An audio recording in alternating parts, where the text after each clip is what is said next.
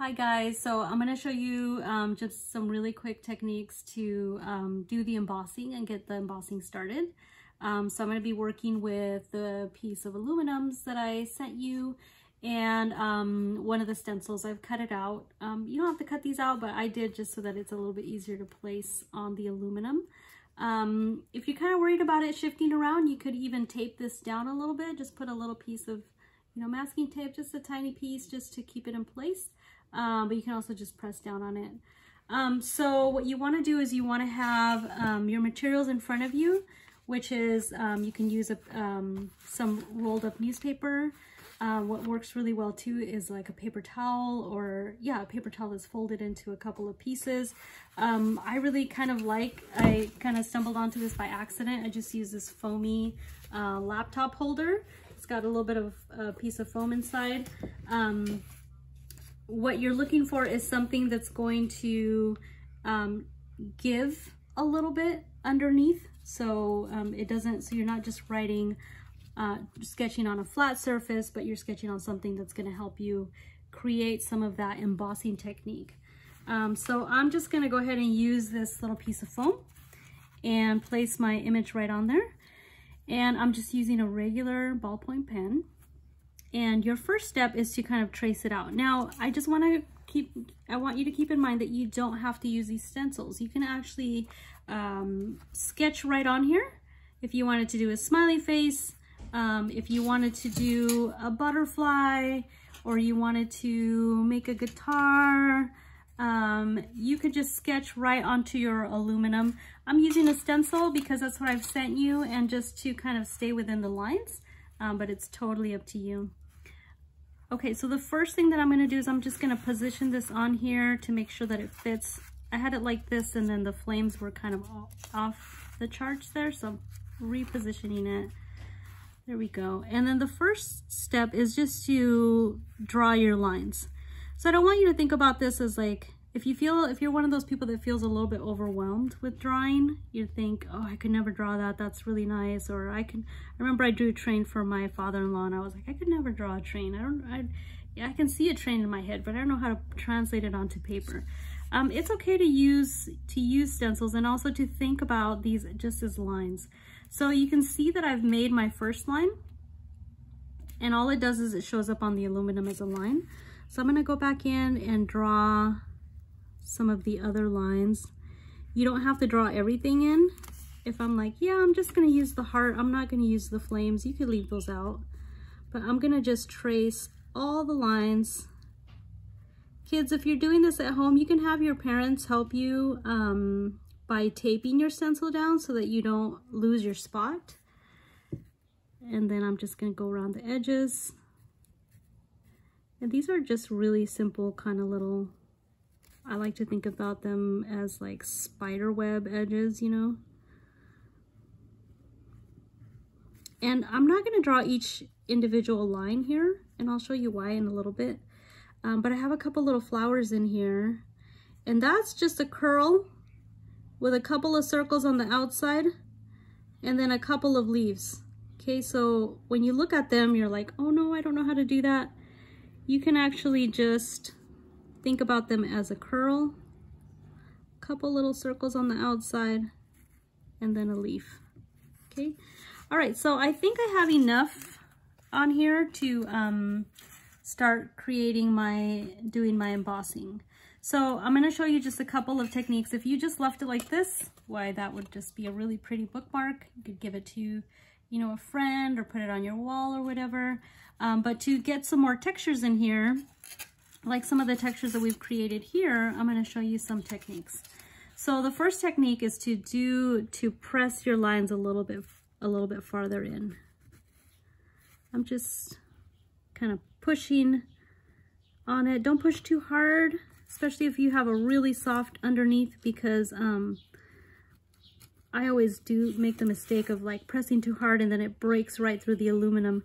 What you're actually trying to do is work with the aluminum. You and the aluminum are friends, and you're pushing a little and the aluminum is pushing back a little bit. Okay, so I've just retraced my initial lines, and what that's done is it's pressed that line. Let's press that line, it gives it a little bit more texture. And now you can actually see it on the back a little bit better. Okay, so my next step is I'm going to show you just a couple of techniques. One of them, a friend of mine just called it hugging the lines, which I think is just a really fun way to think about this, is that if you turn it over and we think about hugging, you're basically drawing a line on the inside of that line, and then you're drawing a line on the outside of that line.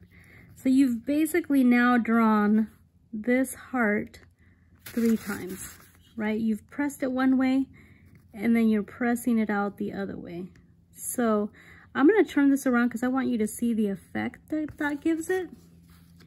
You can now see that I've created more of an embossing effect, and you can see that it's popped out a little bit more on this side. Okay, so that's one technique that you can use. You don't have to use the hugging technique on every single line, but it's one way to create some of the different textures that you might want to create on your image. You know, when I drew this, I told you that I was going to leave off these lines right here. And the reason is because they're pretty easy to draw. So I have a point right here, and I can just connect from here to there every, you know, at every point. So I'm just going to draw in those lines right now. And that's going to help me, again, actually, it's helping to produce a little bit of some of that embossing effect. And if you want to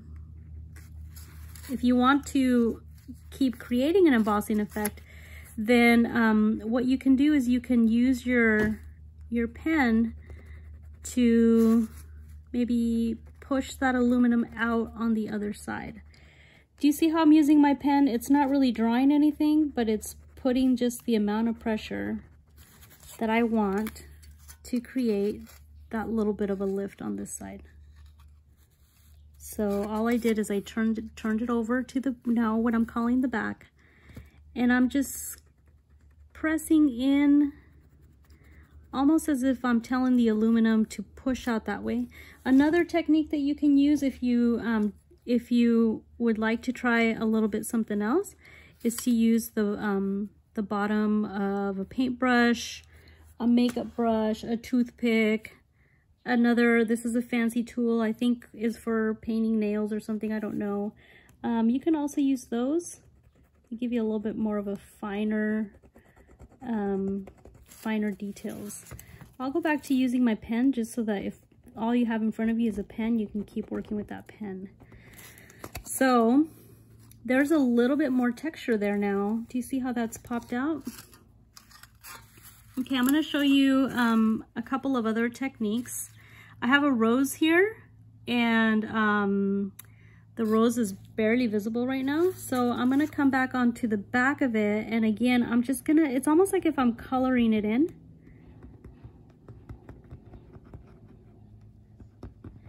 And I'm using the lines that I've already drawn.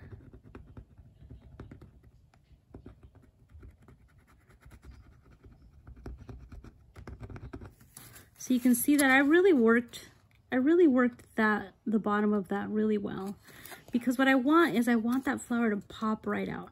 I want it to be really visible. Okay, I'm going to show you one more technique, and that is to kind of create a little bit more texture here. Something that I see a lot on this kind of design is to have little dots around the edges. So I'm going to turn it to the back, and I'm just going to draw in those dots.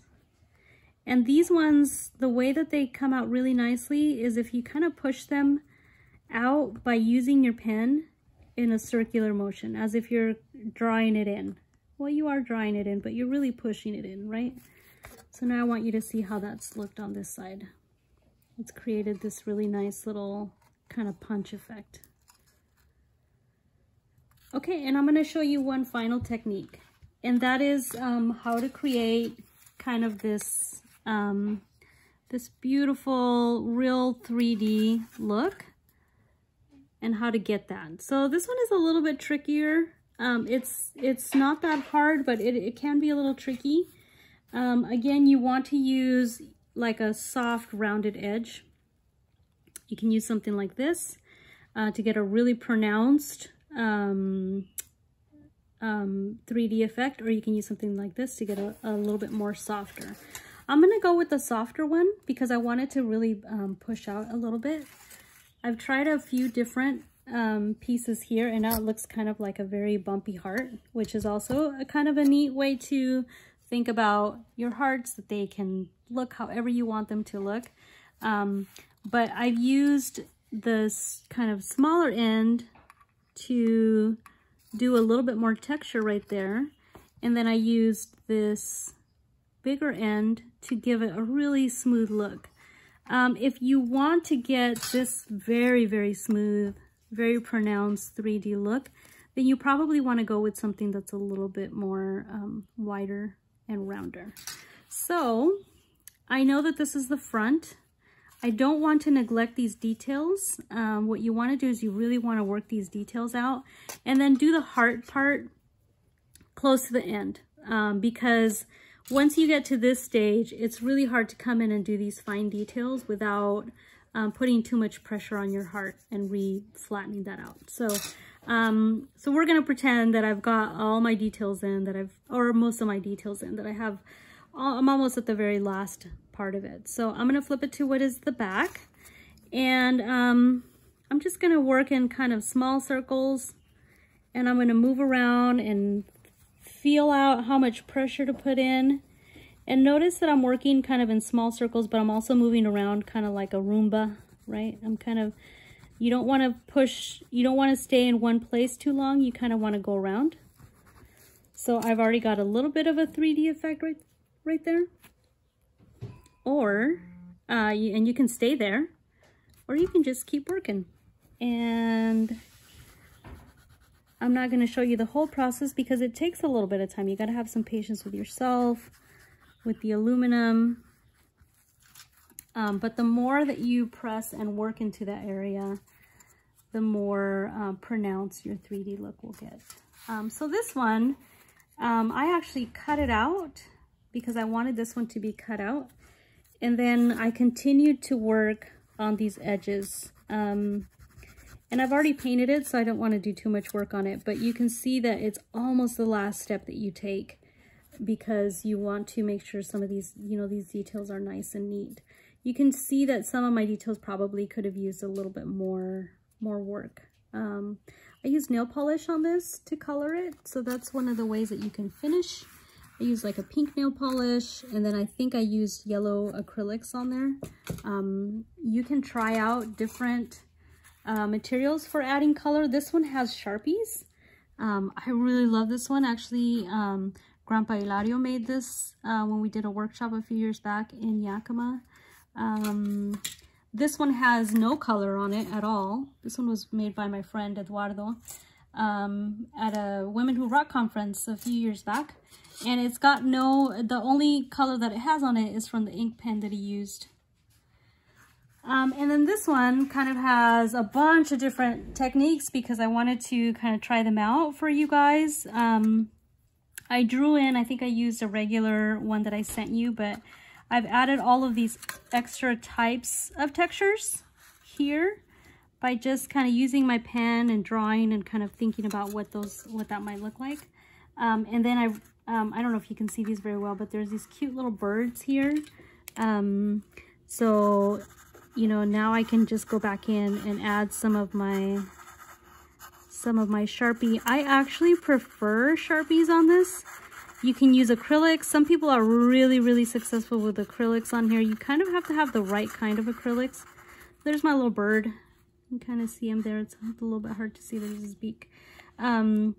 These are acrylics here, which don't look very great. They have a very matted look. But like Amara said earlier, you could always use a top coat. Yeah. So if you use nail polish, acrylics, or whatever, or even Sharpies, you can use a top coat to kind of shine this up a little bit. The last thing that I'll tell you is about the back. So this is the back of this image. You can fill in this heart with some hot glue to keep it in a 3D state. You can poke a couple holes in here if you wanted to. I'm gonna just poke a hole in here so you see how you do that. I just use a really fine tip. You can use a toothpick or something else that'll pierce through it. It just makes a little tiny hole there. I would put a second one on this side and then put a string through there to hang it up. Or you can use hot glue and a little piece of wire in the back to hang it up on your wall if you wanted to. This one is cut out. This one is cut out as well. They're really nice when you cut them out. But you can also consider not cutting them out and just leaving it as a frame that you either give away or hang up. You can even decorate your little hangers like this one. These were some ornaments that we made for a Christmas tree a few years back, and I just used some extra beads that I had laying around. I actually found some beads in one of my art drawers that I was like, oh, we could even use those. So anything that you have that you think would, you know, make that look nice, you could use to either make it as a gift or to hang it somewhere in your office or on your Christmas tree or whatever you'd like. Okay, so that's kind of it. Send me a message on Instagram or on Facebook if you have any questions or if you have any dudas. You're like doing it, you're like, what do I do? I sent you some extra pieces. So I sent you 2 of these so you can kind of start small and try out the techniques. And then a bigger one for when you're ready to kind of dive in. And I would love, love, love to see what you make. So if you make a piece and you want to share it with the world, tag me so that I can see it as well. All right, take care. Have a lovely day.